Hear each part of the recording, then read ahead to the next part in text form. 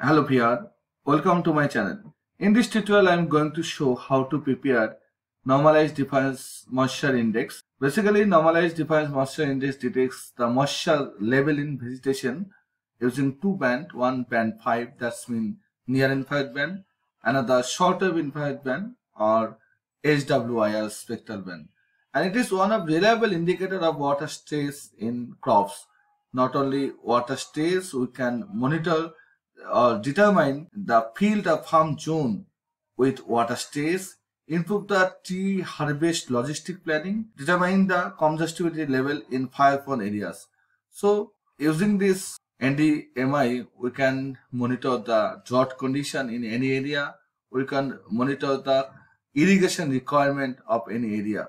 Now I'll show how we can calculate this. Basically, in this case, high value indicate the water low condition and low value here indicate the water stress condition. So here the positive value, see here the positive value is a high value. Blue color shows the high value. So it is a waterlogged area. And in this case, this area, this is a water stress condition because here the low value. Okay. So we can easily interpret this, how we can use it for drought monitoring. So I'll explain step by step how we can calculate, how we can interpret it. So here I have opened another ArcMap. See first this one. This is the USGS website, Normalized Difference Moisture Index. According to this is the equation near infrared minus short wave infrared divided by near infrared plus short wave infrared, right? So in case of Landsat 8, near infrared band is a band 5 and short wave band, that's mean band 6. So we need only two band 5 and band 6. Okay, so already I have downloaded Landsat image. Just go to add data and here band 5 near infrared and band 6 short wave infrared, right? This is my Landsat image. So go to properties. First we have to remove this null value, 0 values, and select it. Go to properties and select this display background value 0. Then this black portion will be removed. Right? Now we can simply do it using Arc toolbox. So here using MATLAB for raster calculating. This is the raster data, so we need raster calculator. So we have to open it, Arc toolbox. Then we can easily use it. This equation we can find it in spatial analysis tool. This one. Just click over there. Then here MATLAB, this one. Then raster calculator. Right.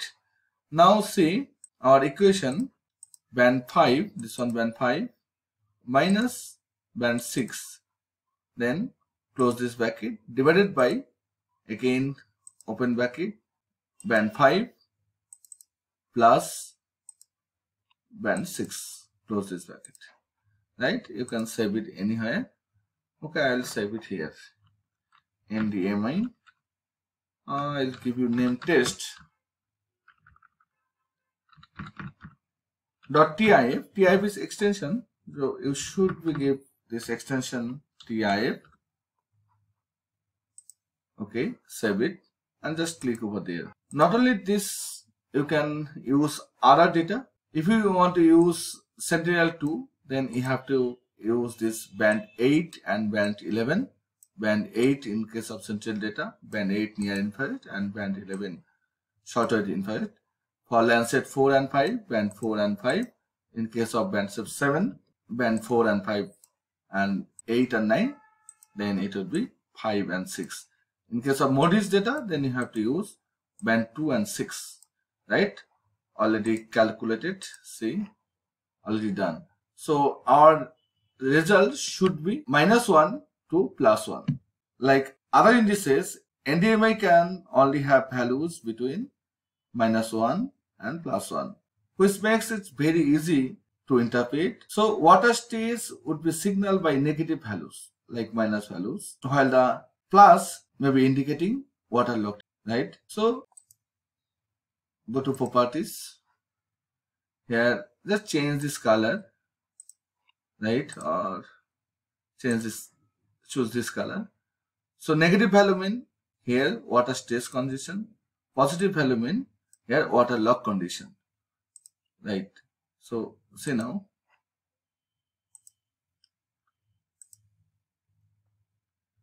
so this is the water locked area and this is the water stress area.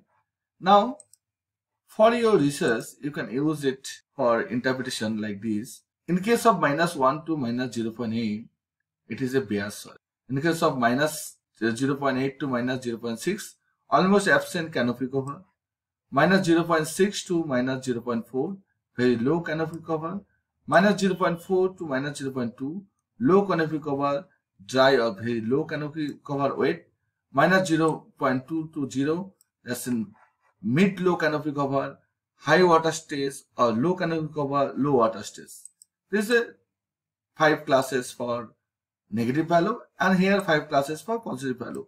Like if it is 0 to positive 0.2, then FRS canopy cover, high water stress, or mid-low canopy cover, low water stress. Here 0.2 to 0.4, mid-high canopy cover, 0.4 to 0.6, high canopy cover, that's when no water stress is there. 0.6 to 0.8, very high canopy cover, no water stress is there. 0.8 to 1, total canopy cover, no water stress or water locking there. So we can reclassify it into 10 classes, right? Suppose in my case, if we reclassify it, just go to here, symbology, and just classify. Okay, so we want to classify 10, but here less than 8 is not there, so we will convert into 9, right? So okay, I'll again choose this. So go to classify. Here according to this class we will select like this way, more than -6, like this way. Okay, 0.2 interval should be 0.2, right? So here see all are positive, that's the most of this value are positive. Okay, so maybe 1 or 2 class may be absent. Okay, but we'll select here 0.6, next one -0.4, next one -0.2, next one 0, next one 0.2, next one 0.4, next one it should be 0.8, 0.6, and 0.4, right? Apply and okay. So this is our real class, right? We have to change this. If it is negative indicate water stress condition, so we can easily change it like symbology, flip this color like this. So now we can easily reclassify it. Here one tab reclass, here special analysis tool, under this reclass, then reclassify. So I want to reclassify this image. For calculating area, you can calculate area in square kilometer or area in percentage. So this is a huge study here, that's why it will take time. We have to wait.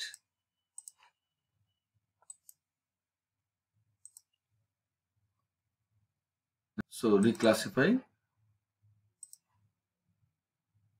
NDMI. How many classes there? Probably 9. Yeah, there are 9 class, and change missing value to no data value. Okay, select it, NDMI, reclass, save it, click it OK. So we can easily prepare the table. After preparing this, it will help you to interpret your result, right? So this is our class. Now go to here, properties, general. You can see this is not projected. Okay, we have to project first. Okay, we have to project first. Just simply we can do it.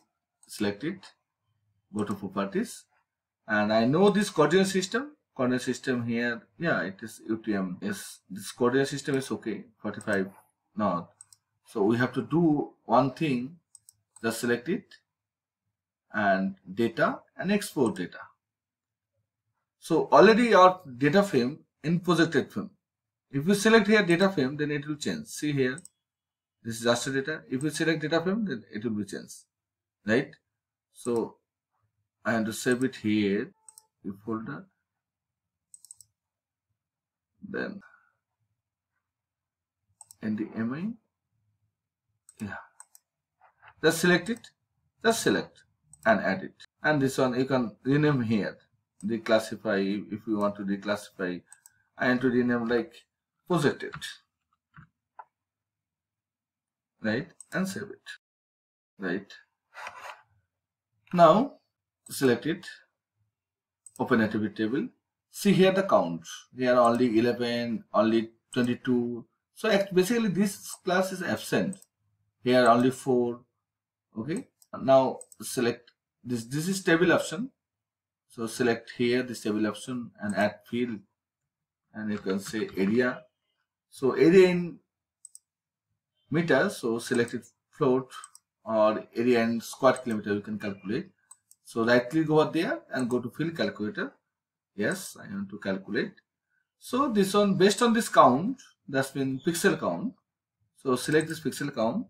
Now we need another thing. We need here our select it, go to properties and see this one 29.29. This is actually cell size. So select it.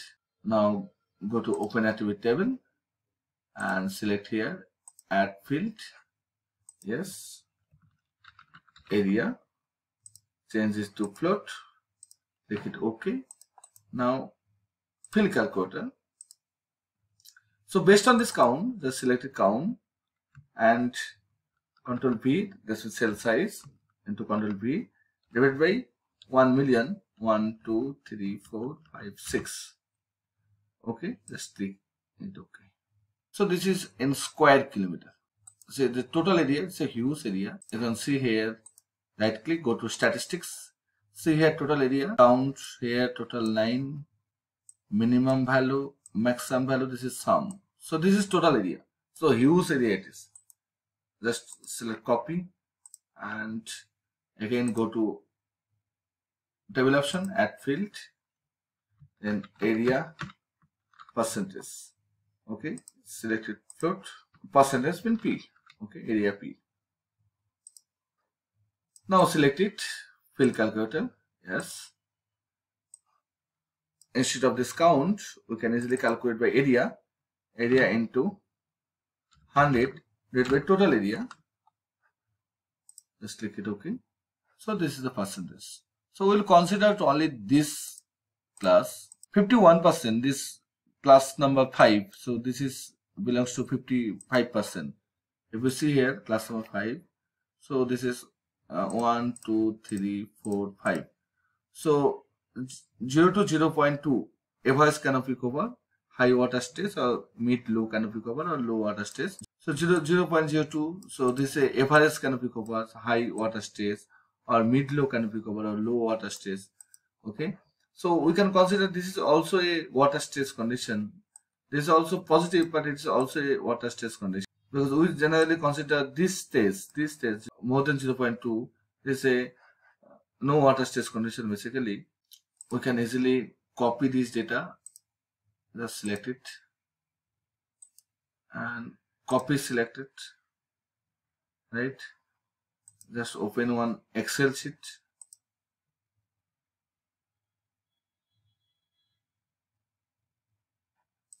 You can use it for your research like agricultural drought monitoring, okay, for any model.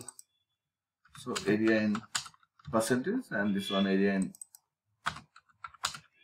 square kilometer, right?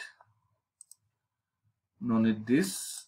Instead of this value, we can rename it value like this value. Okay, minus 0.08 to 0.4 like this. Okay, like this.